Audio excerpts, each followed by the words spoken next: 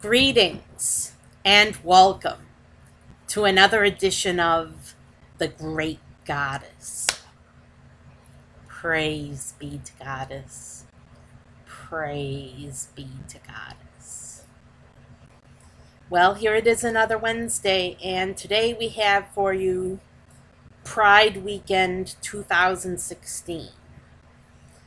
Yes, it is Pride Weekend, and I just thought I'd take this opportunity to speak a little bit about the mass shooting in Orlando, Florida, because this is so meaningful to us. This is so important to us, and it can't be ignored. We can't comprehend with so much hate. So much hate is hard to comprehend. We can't understand why some people are so full of hate. And we just want to put some perspective on it and realize that the person who did this was a very small person. He was very tiny, small, insignificant person, and he wasn't important because he was so full of hate, and hate took away his importance. So we want to emphasize that, just to start out, that this man, he was insignificant. The people he took, the lives he took, were significant. That the lives he took were full of meaning, but his life in itself was insignificant. And we don't understand why people hate. All we know is that they do hate, and they hate gays, and they hate lesbians, and they hate bisexual and transgender people. And we don't understand it. We don't understand why they hate so much. But it's becoming clear to us in this country that we're going to have to face the hatred head on, and we're going to have to tackle the hatred head on, because these people can't hide anymore. The people who are full of hate can't hide behind a portrait of Jesus, or behind Allah or Muhammad or whoever it is that they hide behind. They can't hide anymore, because these attacks bring the subject right out into the open. And they can't hide. They can't hide. They can't say, well, they got what they deserved because they were gay. No, they can't do that. They can't do that anymore. They can't hide their hatred, because it's right out in the open, in plain view, for everyone to see that there's hatred, and that the hatred results in death and destruction and evil. And it is evil. It is evil what these people do. That these haters are evil, and the things that they do are evil. And the guy who did this declared his allegiance with ISIS, and said that he was doing it for ISIS. And so we can't comprehend the hate. We don't know why there's hatred. All we know is that there's hatred out there, and we have to tackle it head on. We have to tackle it head on. And so what we say on Pride Weekend is, be proud of who you are. Be proud to be yourself. Don't let anyone tell you that you're wrong, or that who you love is wrong, or that it's wrong to be you. Okay?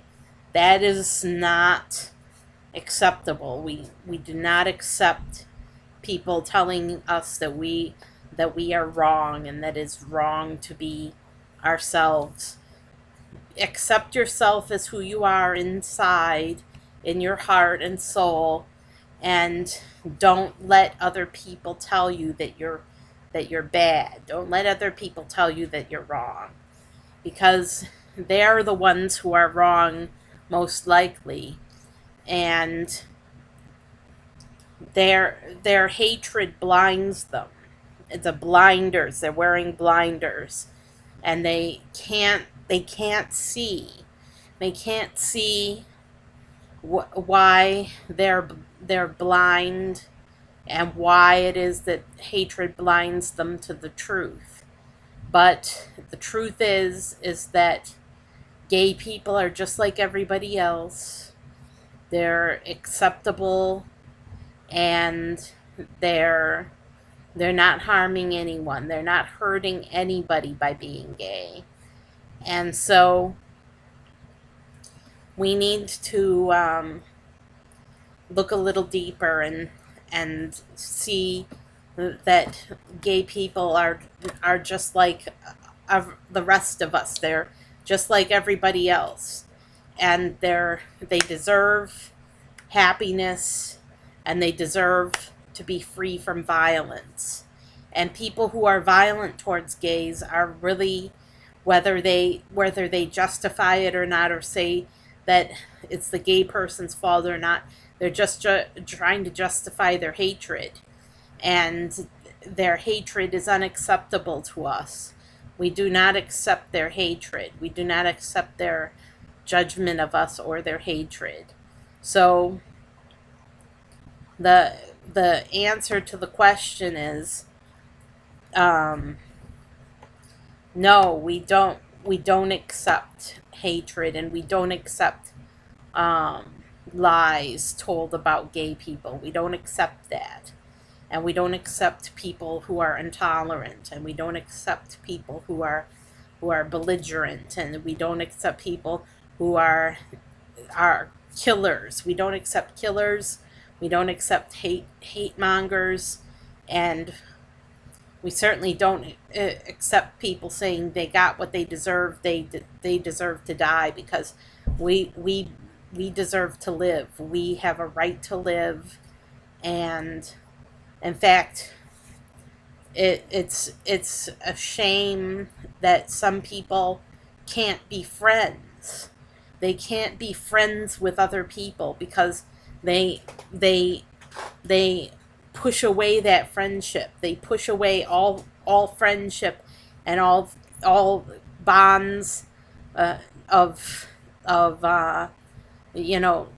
natural bonds of affection, where like fathers and sons, or mothers and daughters, or siblings.